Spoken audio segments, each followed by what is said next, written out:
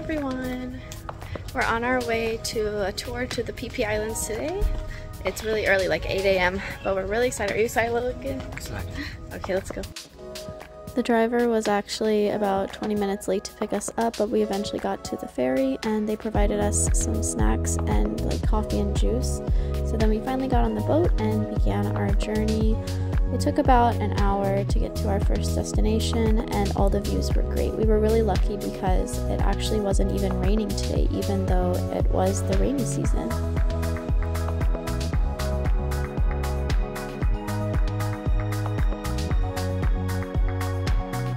First we came to Viking Cove, which was called that because of one of the ships that's in there, so that was pretty cool to see.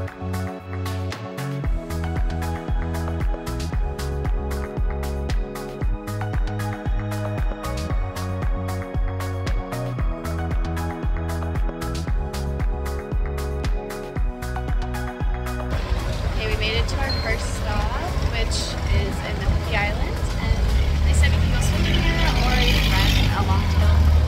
You have to pay extra for that, so we're not sure about that, but we'll definitely go swimming. Logan, what do you think so far?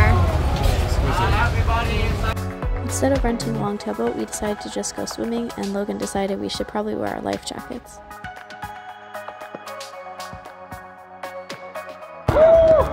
So Logan, do you like your camera holder? I love it. Oh.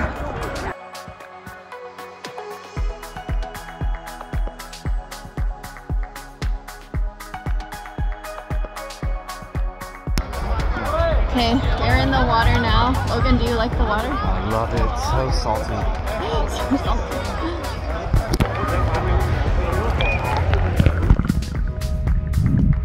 Like underwater. Make sure to bring some sort of case to put your phone in so that you can get good footage underwater. There were even some fish that we saw, but here we didn't go scuba diving or anything.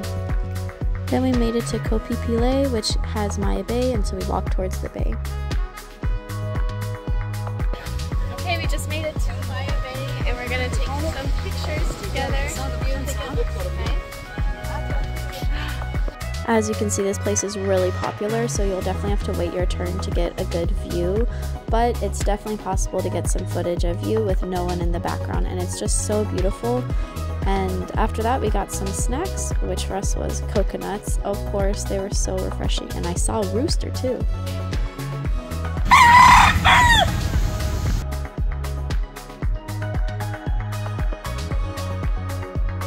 Then we got back in the boat and headed towards Phi Phi Don, which is where we had our buffet lunch.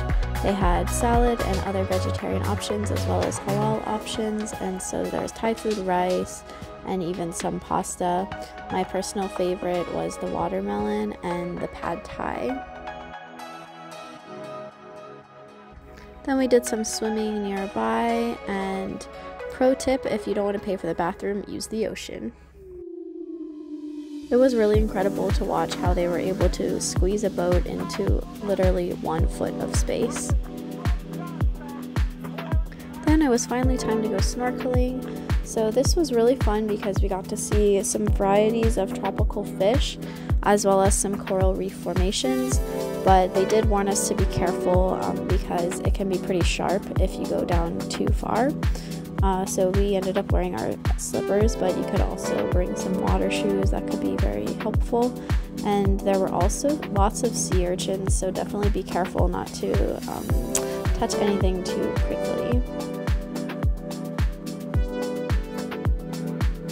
We stopped by Monkey Beach, which, as you can see, had no monkeys that day, but that's okay because we already went in Bali to see some monkeys.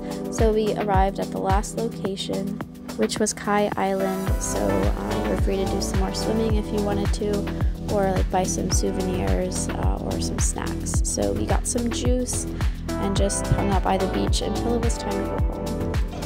Okay, so we're wrapping up the tour today. We're just gonna chill out a little bit and then get back on the boat to go back. So did you have a fun time on the tour, Logan? More than adequate.